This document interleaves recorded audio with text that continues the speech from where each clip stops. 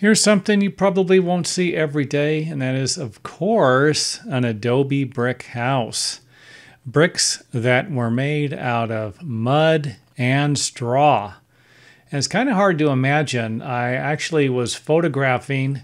This is in Southern California, close to my house. I was actually doing some photographing and came across it, and I was shocked that, and I don't know if someone still lives in it, mind you, or if it doesn't look like it's been condemned. There's no signs on it, so I'd imagine someone still lives in it or uses it for storage or something. But you know, it just isn't something you see very often. And when I say that, I've seen some walls and stuff like that, Adobe block walls, but I've never seen an Adobe house, to be honest with you. You can see the straw right there where it's, you know, where the clay from the soil or the blocks have eroded and exposed the clay. And I really don't know a lot about making Adobe bricks, except for the stuff I learned while I was in school, which of course is what I just shared with you.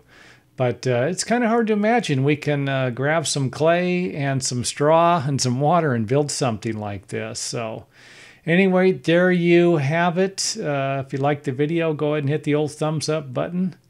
And it is off to the next video.